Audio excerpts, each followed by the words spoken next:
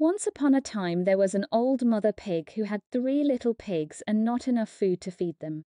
So when they were old enough, she sent them out into the world to seek their fortunes. The first little pig was very lazy. He didn't want to work at all, and he built his house out of straw. The second little pig worked a little bit harder, but he was somewhat lazy too, and he built his house out of sticks. Then they sang and danced and played together the rest of the day. The third little pig worked hard all day and built his house with bricks. It was a sturdy house, complete with a fine fireplace and chimney. It looked like it could withstand the strongest winds. The next day, a wolf happened to pass by the lane where the 3 little pigs lived, and he saw the straw house, and he smelled the pig inside. He thought the pig would make a mighty fine meal, and his mouth began to water. So he knocked on the door and said, little pig, let me in, let me in." But the little pig saw the wolf's big paws through the keyhole, so he answered back, "No, no, no, not by the hairs on my chinny chin chin." 3 little pigs, the straw house, then the wolf showed his teeth and said, "Then I'll huff, and I'll puff, and I'll blow your house down." So he huffed and he puffed and he blew the house down.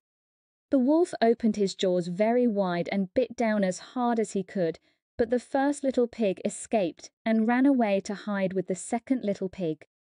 The wolf continued down the lane, and he passed by the second house made of sticks, and he saw the house, and he smelled the pigs inside, and his mouth began to water as he thought about the fine dinner they would make. So he knocked on the door and said, little pigs, let me in, let me in." But the little pigs saw the wolf's pointy ears through the keyhole, so they answered back, "No, no, no, no, not by the hairs on our chinny chin chin." So the wolf showed his teeth and said, "Then I'll huff, and I'll puff, and I'll blow your house down." So he huffed and he puffed and he blew the house down. The wolf was greedy and he tried to catch both pigs at once, but he was too greedy and got neither. His big jaws clamped down on nothing but air, and the 2 little pigs scrambled away as fast as their little hooves would carry them. The wolf chased them down the lane and he almost caught them. But they made it to the brick house and slammed the door closed before the wolf could catch them. The 3 little pigs, they were very frightened. They knew the wolf wanted to eat them. And that was very, very true. The wolf hadn't eaten all day, and he had worked up a large appetite chasing the pigs around, and now he could smell all 3 of them inside, and he knew that the 3 little pigs would make a lovely feast. 3 little pigs at the brick house. So the wolf knocked on the door and said, little pigs, let me in, let me in."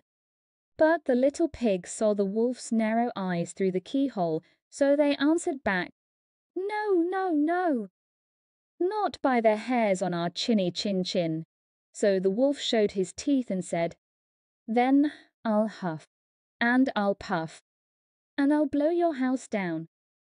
Well, he huffed and he puffed. He puffed and he huffed. And he huffed, huffed, and he puffed, but he could not blow the house down.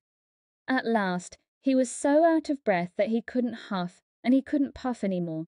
So he stopped to rest and thought a bit. But this was too much. The wolf danced about with rage and swore he would come down the chimney and eat up the little pig for his supper.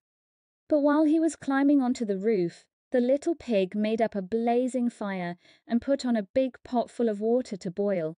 Then, just as the wolf was coming down the chimney, the little piggy pulled off the lid, and plop! In fell the wolf into the scalding water. So the little piggy put on the cover again, boiled the wolf up, and the 3 little pigs ate him for supper. Please like and subscribe for more fairy tales and similar content.